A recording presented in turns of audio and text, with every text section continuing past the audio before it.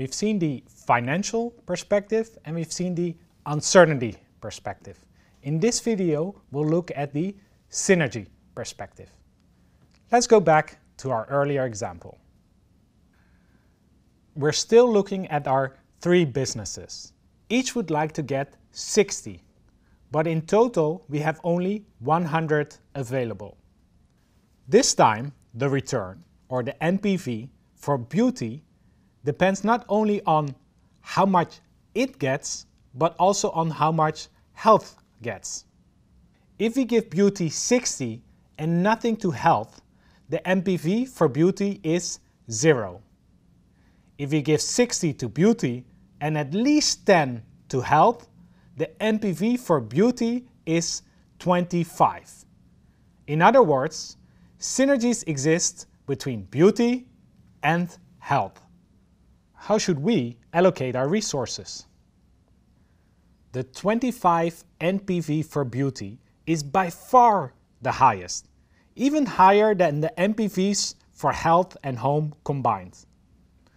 What do we need to do to capture the 25 NPV for beauty? 2 things. We need to invest 60 in beauty and at least 10 in health. What do we do with the remainder?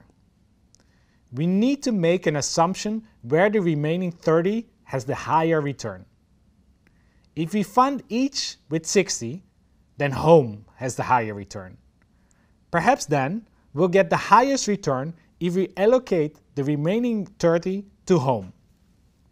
The key point here is that now we would give at least something to health, whereas in the absence of synergies, health would get nothing, as we discussed in the video on the financial perspective.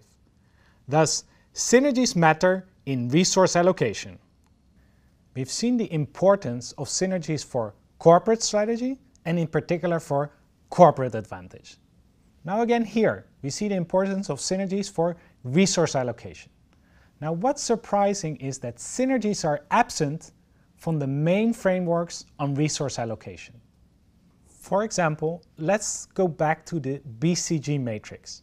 There, an investment in one business did not affect the value or returns of another business. Moreover, the classification of the businesses in that framework relied on concepts of business strategy, that is, industry attractiveness and competitive advantage within that industry. But that classification did not reveal the synergies between the businesses. Now, if we want to aim for not competitive but corporate advantage, we need to take into account the synergies between the businesses. With my co-author Vanish Puranam, we sought to address this issue by building our own framework. We call it the Synergistic Portfolio Framework. And the key idea is in the title.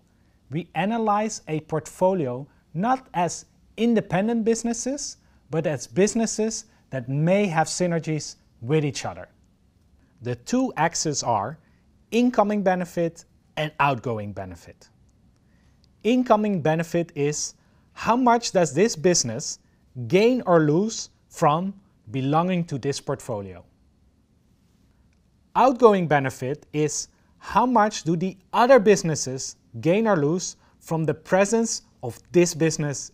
Thus, if you are a business, then incoming benefit is how much you benefit, outgoing benefit is how much others benefit. Synergies for a business is the sum of the incoming and outgoing benefit. If the business is above the diagonal, then synergies are positive. If the business is below the diagonal, then synergies are negative. We can distinguish 6 categories. Fits.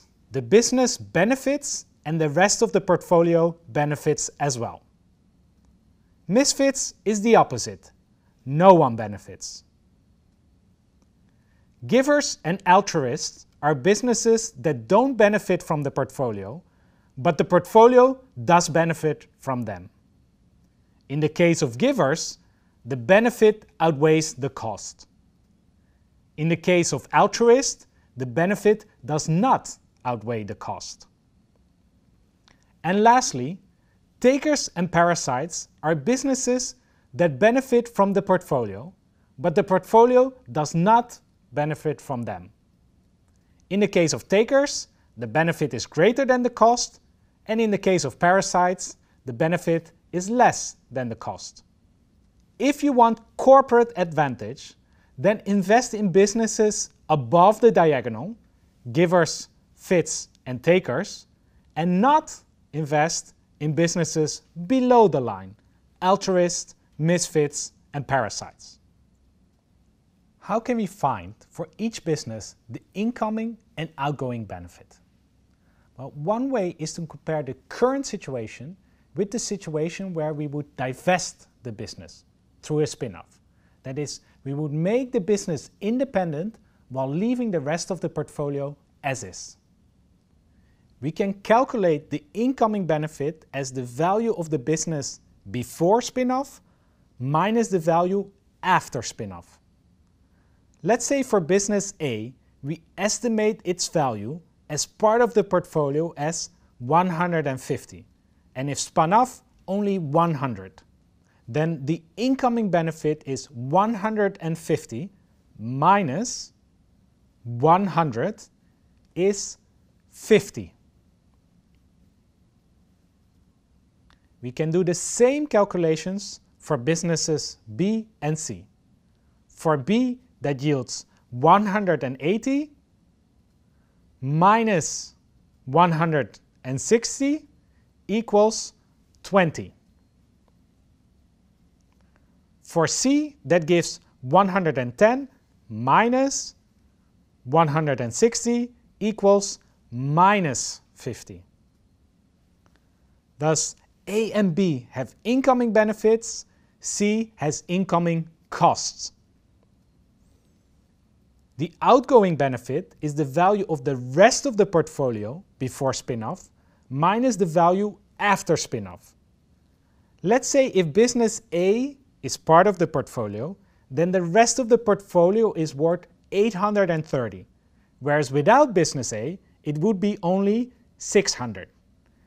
Hence, the difference is 230. Similarly, for B, we would have an outgoing benefit of 800 minus 810, which is minus 10.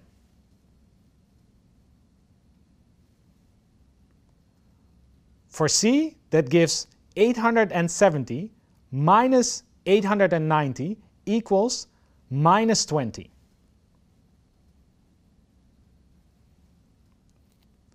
Thus, A has outgoing benefits, B and C have outgoing costs.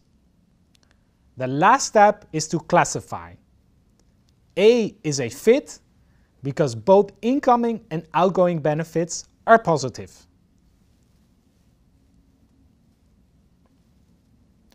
B is a taker because the incoming benefit is greater than the outgoing cost. C is a misfit because it has both incoming and outgoing costs. Thus, based on this classification, we would be keen to invest in A and B, but not in C. If our corporate strategy is based on synergies, then synergies should be central in our resource allocation. Now, the synergistic portfolio framework can help you keep track of businesses with synergies and those without synergies.